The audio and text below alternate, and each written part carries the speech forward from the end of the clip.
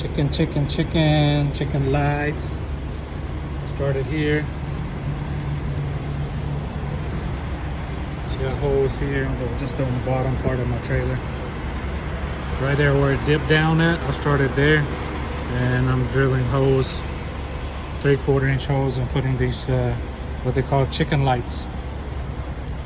They call them chicken lights because people uses them as afraid of the dark. No, I'm just kidding. The terms came from chicken light from when people used to call it haul chickens. This is before I marked where I was going to put the holes. Drill a little pilot hole, and using my inverter drill, and also I'm using the cordless drill.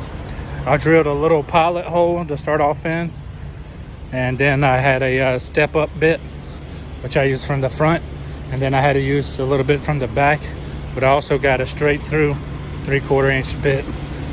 But the problem I had is my cordless drill fits the bit, but this plug-in drill is not big enough to fit this bit, so I have to drill in from the front and then drill into the back, and then use this a little bit to make a clean pass. Now the front holes, it's like double plated or something, so it's really hard to do that, but the other holes is pretty easy. So let me get back to it. I'll let y'all see the final product once I'm done.